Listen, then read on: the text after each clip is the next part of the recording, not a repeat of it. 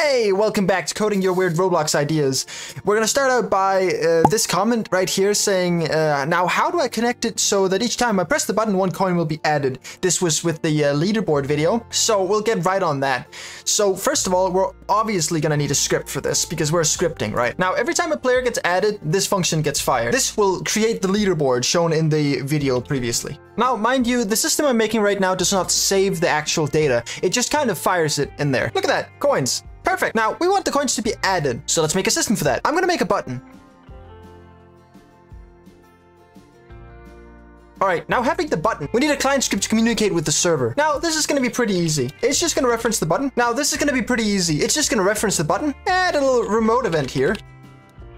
Now we're firing the server every single time we want the coin to be added. Be careful with this. This is the kind of stuff exploiters exploit. There are better ways of doing this, and in no way should you link this up to the client, but if you have no other choice, this is the way to do it. Moving on, we need to connect up the actual event here. So right in here, and then again, I'm saying this with 100% knowing I'm about to do it. Usually I wouldn't place an event connection inside of another event connection. This will create multiple event connections and will be bad for performance. But in this case, to make it quicker and to make it make more sense and have a little less code, we're gonna put it inside. So every single time the button is clicked, it fires the event. Every single player that has joined the game now checks, oh, is this me, right? And then increments the value. Now, starting the game should look like this. And you can see every single time I click, it adds coins. Perfect. One done. I'm moving the button to the side and we're moving on. Now we've got this second one. When you press W, something random gets unanchored, and it doubles every time you press W. Well, I mean, doubles? A 1% chance that you get unanchored? Man, you are already unanchored. That's kind of the character. There's nothing anchored on you. So I'm gonna remove that last part, and we're just gonna spawn in something random here. Okay, welcome to your mother's house.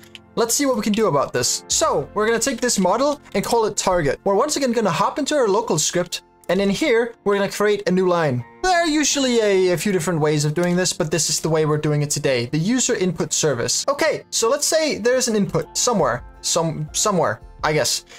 This will triggering this event and anchoring something. Now we need the server-side code for this. So we're gonna be receiving that signal. We're then gonna define the target. We're gonna make an empty array of target parts, and then we're gonna collect all of the target parts from the target and put them into the target parts. Yes, makes a lot of sense. And like so, we now have all the targets that can be unanchored getting in here. So first, we're gonna have to make a little edit to the client side. I just noticed I forgot to check if this input was actually at W when you click W. If input.keycode is equal to enum.keycode.w. So if it is a W that's being clicked, and input.state is equal to enum.user input state.begin, we're just switching the entire thing around. So if it says if the input is not equal to W or the input state is not equal to begin, then we return. Basically make it so that it's only when we're clicking W and it's only when we are, excuse me?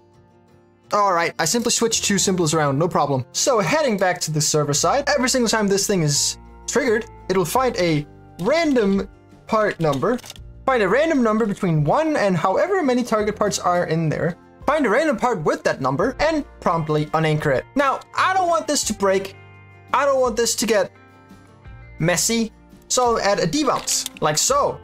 This little segment up here to make sure that it never actually runs twice at the same time. And then down here to make sure that it also resets in the end. Now let's not forget the important part of removing the target part from the array now that we're at it. And as a matter of fact, we can make this even easier and even shorter if I just take this and move it up here. That's the code done. Let's see how it works. Well, it doesn't work because I made a typo. Let's try that again. The house is falling apart. Can I push the walls yet? No. Look at this. Windows are falling apart. What have you done? Look at this. This is beautiful. For your information, I'm clicking the W key way more than I would normally, but I want to see this house fall apart. And apparently I've chosen a house with way too many parts. Oh, there goes the floor. Now, this actually seems like a pretty fun game. Just saying.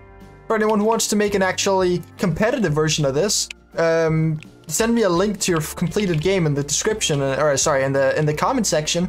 And yeah, I'm pretty sure that's it for today. For the lack of better lighting, here we go. Thank you guys for watching, and I'll see you guys in the next video. Enjoy.